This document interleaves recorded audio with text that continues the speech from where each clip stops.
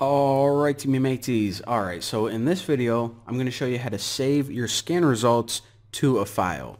And this is actually useful if you're running a really long scan and you don't want to sit there and wait and look at the results.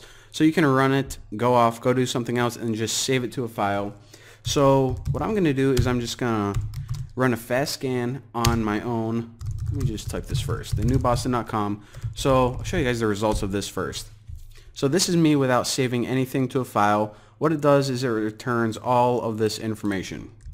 Now if I ever want to save that to a file, then what I can do is after this -f flag is I can write -O capital N. Now you can actually save files in a couple different formats.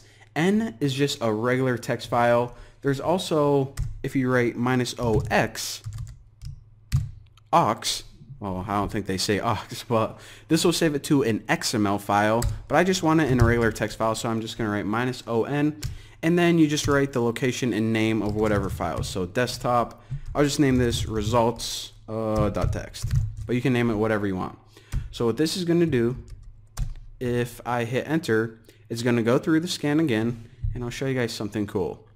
So let me minimize this, and I know you guys can't see it, it's off of the recording area, but it just created this file right here. And if I open in LeafPad, then you see it took all of the results and plopped them in a nice file for us. So you can do whatever you want with that. Let me pop this up again.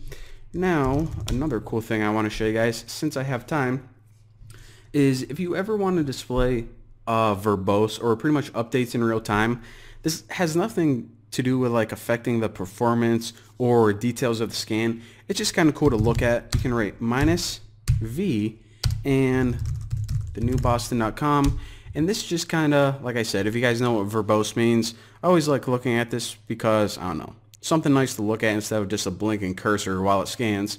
So boom roasted, there you go, verbose, more information in the terminal, easy enough.